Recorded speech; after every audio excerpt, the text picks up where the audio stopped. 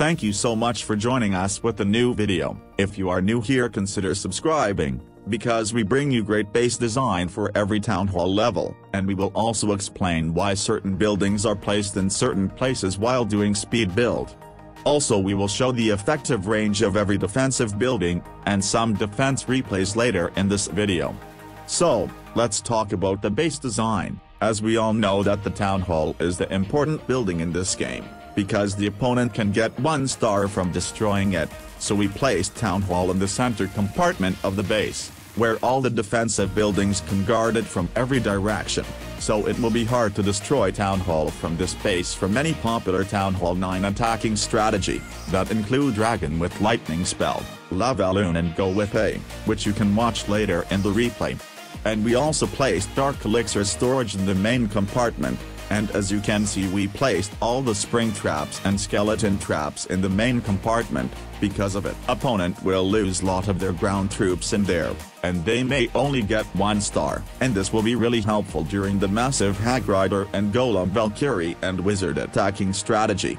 And since most Town Hall 9 player use massive dragons and lava balloon, so all the air defense and X-bow are distributed in such a way that it can cover whole base, and since they are placed in the inner compartment of the base, air troops will take quite a lot time to snipe them.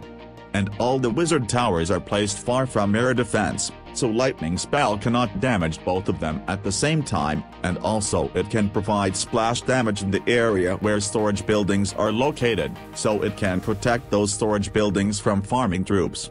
Since core part of the base is protected with the main defensive buildings, we placed all the ordinary defense including mortars on the edge of the base, so they can protect outer part of the base, and we placed all the mortars outside the base, because in higher town hall level it is not powerful as compared to while it's being on lower town hall level.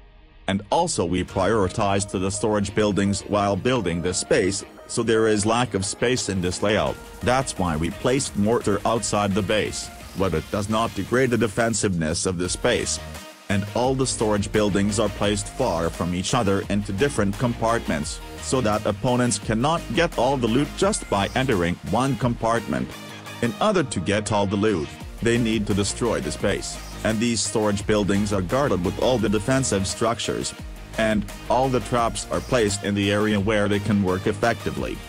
And don't forget to watch the effective coverage of every defensive buildings and defense replays later in this video, so that you can know how effective the space design is.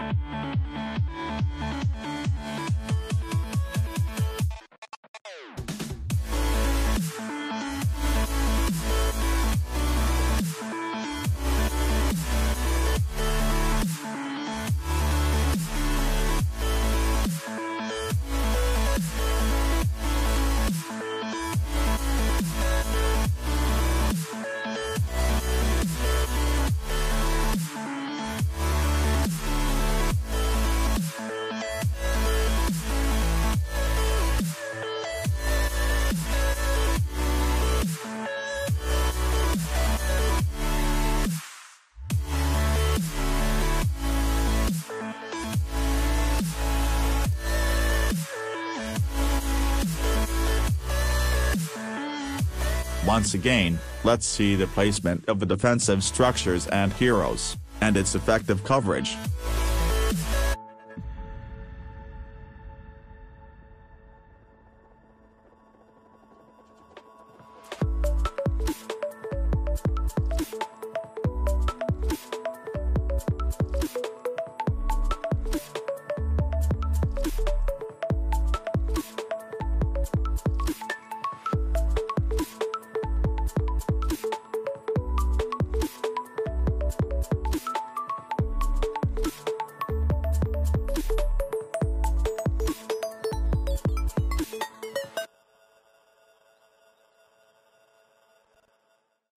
Let's see some defense replays, so that you can know how effective this base is.